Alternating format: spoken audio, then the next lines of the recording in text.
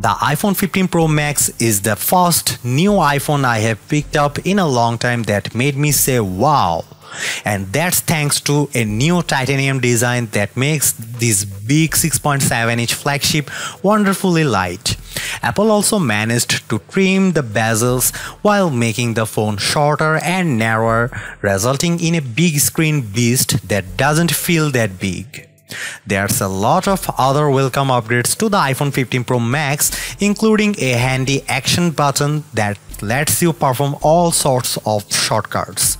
You also get the world's first 3nm processor in the A17 Pro, which delivers console-like graphics, and there's finally a bigger 5x telephoto zoom to get closer to your subjects and close the gap with Samsung's Galaxy S23 Ultra. Not everything about the iPhone 15 Pro Max is a wow-inducing. At $1,199 the device has a $100 higher starting price than the last model.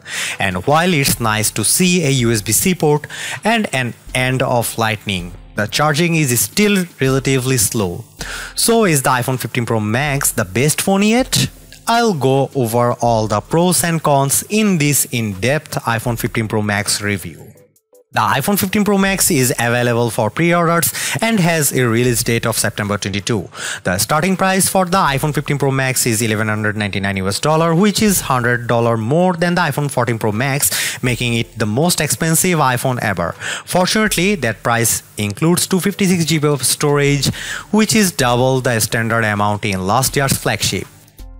The iPhone 15 Pro Max ditches the stainless steel sides of past Pros for a titanium design, and it's a big deal. Why? Because the Space Age Grade 5 titanium Apple uses is stronger yet lighter. Yes, it's the same titanium used on the Mars rover. The natural titanium color has grown on me thanks to its sci-fi vibe. The blue titanium is nice as well. You also can pick up the phone in silver titanium and black titanium. The iPhone 15 Pro Max weighs 7.8 ounces compared to 8.5 ounces for the iPhone 14 Pro Max. I really notice the difference when I have the phone in my hand and in my pocket. The new Pro Max is also more compact, measuring 6.29 by 3.02 by 0.32 inches versus 6.33 by 3.05 by 0.31 inches for its predecessor. So while the new iPhone is a tad thicker, it's easier to use with one hand. It's the first big screen iPhone that doesn't feel like one. The iPhone 15 Pro Max feels better too because of its contoured design. The edges are rounded and less sharp than the last 14 Pro Max, so they dig into your hands less. The bottom edges houses the new USB-C port, which is way overdue, but is still welcome because you can charge your iPhone, iPad and MacBook with the same cable. The action button, which replaces the ringer switch, is one of the best and also most frustrating things about the iPhone 15 Pro Max. But let me start with the good news. The button still silences calls with a long press if you have the silent mode setting assigned. But in the setting app, you can configure the action button to launch all sorts of things, including the camera, voice recorder, flashlight, translate and more.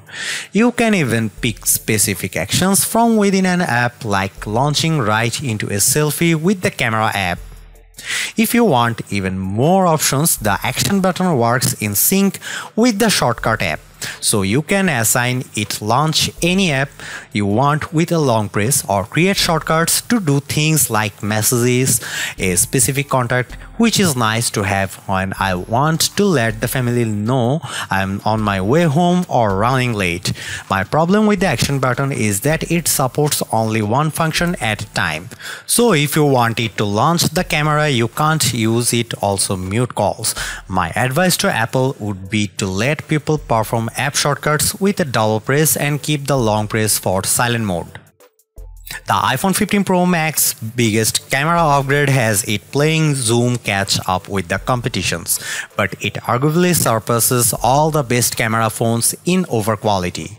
There's a larger main sensor for the 48 megapixel camera, which now shoots 24 megapixel photos by default, but the Pro Max also lets you choose from 48 megapixel HEIF to save space or Pro RAW for more creative control.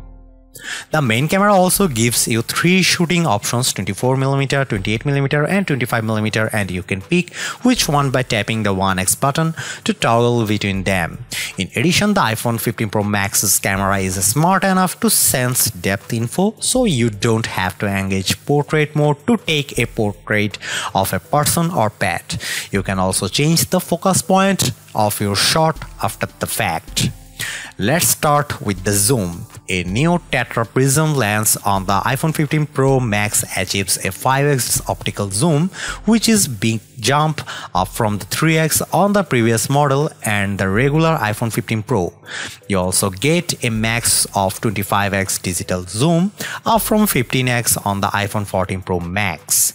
In our side-by-side testing the Galaxy S23 Ultra, the iPhone 15 Pro Max delivered a sharper and warmer picture at 5x, but at 25x digital zoom, the iPhone's shot has more noise and less definition than Samsung's.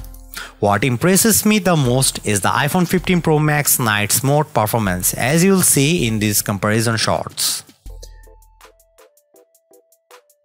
Last but not least, the iPhone 15 Pro Max's ultra-wide camera gets a modest upgrade with a new anti-reflective coating.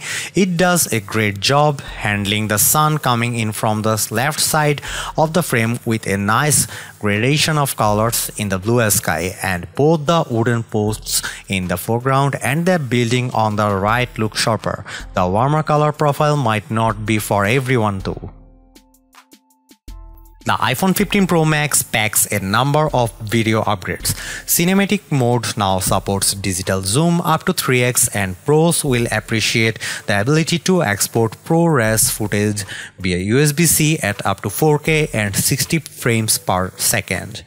Based on my testing, the iPhone 15 Pro Max offers breathtaking video quality, and the 5x zoom lets you get closer to the action than ever before.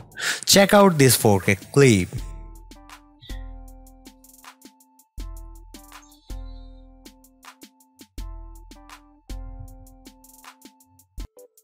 The iPhone 15 Pro Max actually isn't just an iterative upgrade for a change. You get a stronger and lighter design from titanium that makes a big differences in everyday use, as well as a smart replacement for the ringer switch in the action button. Based on my camera testing, the iPhone 15 Pro Max arguably offers the best photo quality around, especially in low light, and the bigger 5x zoom is a great upgrade I have been waiting for, even if the digital zoom could be a bit sharper. Add in the powerful A17 Pro chip for next-gen gaming, USB-C port and super long battery life, and you have the best iPhone money can buy. Yes, the iPhone 15 Pro is good, but I'd rather have the longer endurance, bigger screen and smaller zoom.